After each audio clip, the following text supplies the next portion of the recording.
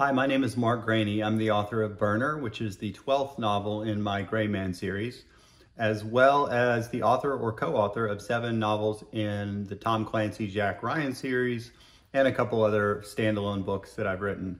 And today I'm here to talk about Burner.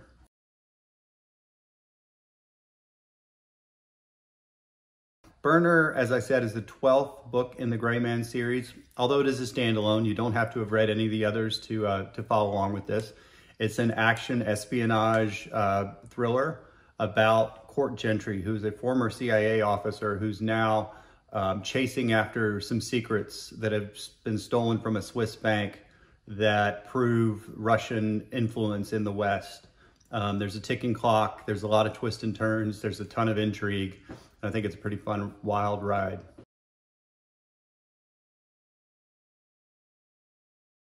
I don't know that they were fun facts, but I learned a lot because this book is sort of centers around the Ukrainian invasion. So I had to, when I was writing it last spring and summer, I had to sort of prognosticate where the world would be a year later when the book came out. So I did a lot of research on the war. I also did a lot of research on money laundering, on Russian foreign operations in the West, and things like that. I did quite a bit of location research. I went down to St. Lucia in the Caribbean, which is one of the locations in the novel, as well as Zurich, Switzerland, Milan, Italy, and New York City. I went to all these locations to make the book a little bit more, realistic.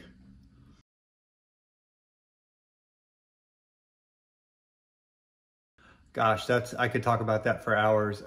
Nelson DeMille is one of my favorite. Jean Le Carré, Ralph Peters, Tom Clancy, of course. The first novel I ever bought was Tom Clancy's Patriot Games.